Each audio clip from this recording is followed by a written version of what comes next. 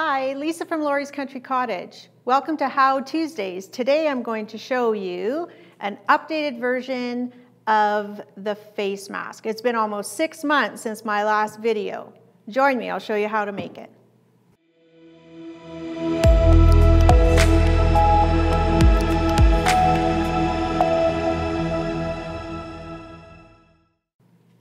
As I said, it's been almost 6 months to the day since I did the very first face mask video. Things have changed and things have updated. We have found a local supplier and have designed our own face mask. It has 5 sizes and includes an optional filter pocket. So these are the 5 sizes. On our samples, we've done measurements because we can't try the masks on with the COVID regulations. You're able to measure the people in your family to find the right size. So extra large, large, medium, and now we're moving to kid sizes. This is the small, and then the extra small. Let me show you how to cut them out. All right, let me show you our template. So the template has 5 sizes and different colored lines for each size, and then a separate line for your filter cutting line. And I'll show you what order to cut. We also have included a grain line on our template, so line the grain line up with your fabric, and then you're going to cut your 2 straight edges first. All right, those are my straight edges. Now I'm going to rotate my mat, and I'm going to make a medium today. So here's my medium line. I'm going to slide my template so that my medium line is on those 2 cut lines I just made. And now I can cut my curve, and it will be the medium size and the inside curve. And I made a couple of these the other night. I used my regular 45mm rotary cutter, and you can see that that cut just fine. So that is the exterior of the mask. I'm just going to get this thread that didn't cut. There we go. And let me show you now how to cut the liner. The liner is going to be a little bit smaller. So again, I'll lay it on my grain line, cut my 2 straight edges, voila, rotate my mat, and now I need to find the filter pocket edge for medium, and there it is. There's a dashed line, and we have the words written right on the template, medium filter pocket edge. And again, I'll make my curved cuts,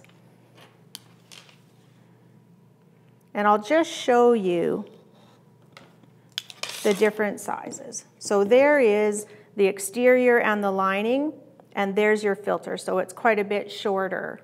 So you can see in the mask how it's shorter there to fit your filter in. All right, so how do you build your mask?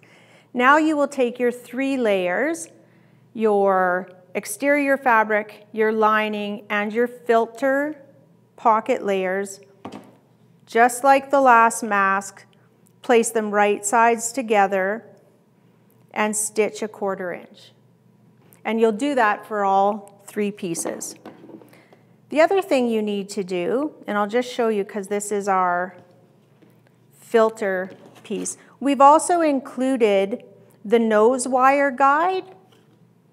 So I'm going to place this on top, take my marking pencil, and make a dot on the right side of my filter pocket piece. And we're going to use that near the end of the mask. So here are my 3 pieces, my exterior, my lining, and my filter pocket. And you can see how it's smaller. So the next step is to take your filter pocket liner and hem your 2 straight edges. And that just creates a clean edge for you. Next step, we need to put them all together. So this is the liner, right side up. Take your filter, also right side up, because that's how it's going to look in the mask. And now treat those as one unit. And that unit needs to go right sides together with your exterior. So I'm going to line up my seams really nice. Of course, you know that I use my Wonder Clips for everything. So I'm going to Wonder Clip my top edge. And there's my liner, just a little bit shorter than my other pieces. And I do find it really helpful, because this is a curved edge, to actually use the Wonder Clips, or use pins if you prefer, whatever you prefer, but it's good to clip them. And I did clip both the top and the bottom. I like to start in the middle because we want that center seam to be really nice. Two of my seams are going one direction, and I make sure the other one is going the other direction, and it just lessens the bulk in that center seam, because if you choose to use the filter pocket, and it is optional if you don't want to use it, it creates extra bulk with 3 seams.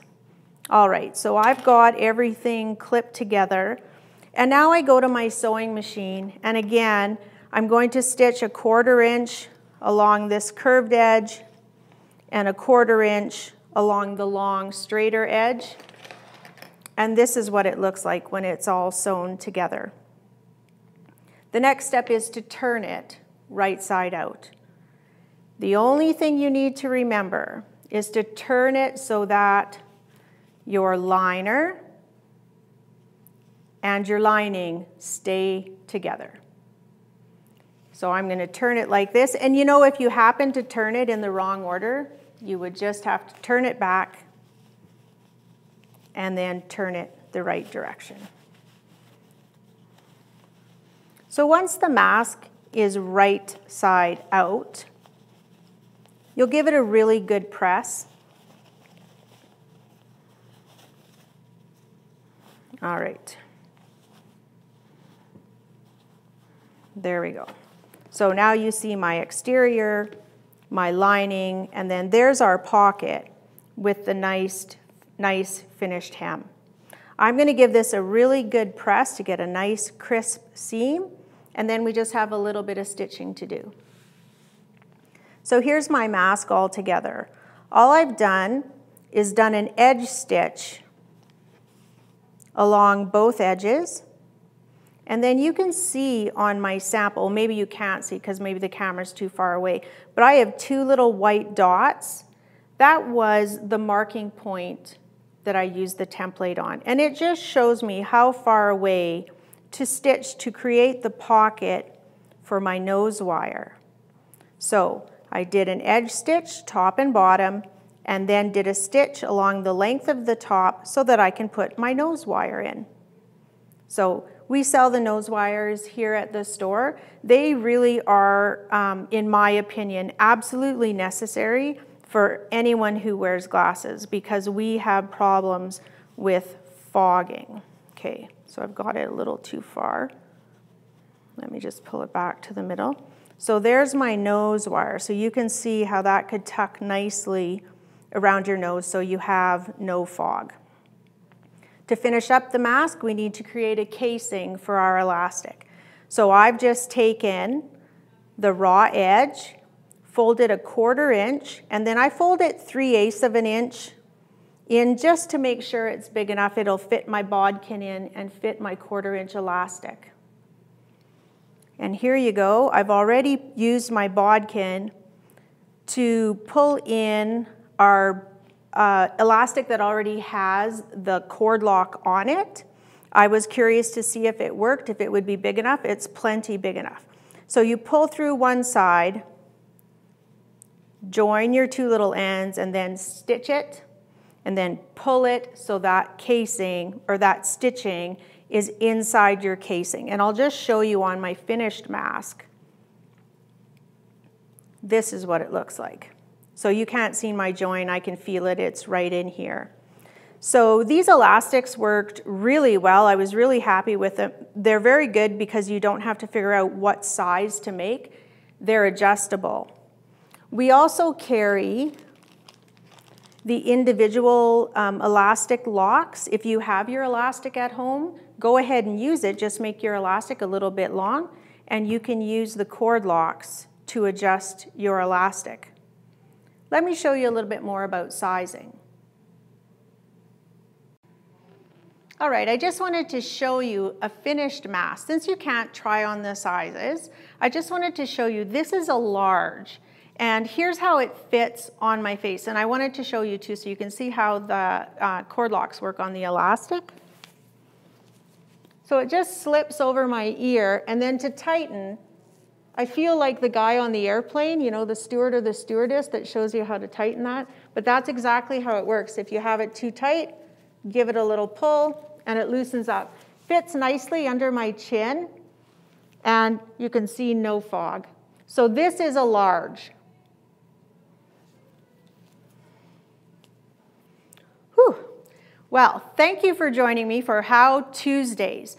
If you're interested in our template, we have them in the store right now. We also have the elastics with the cord locks attached.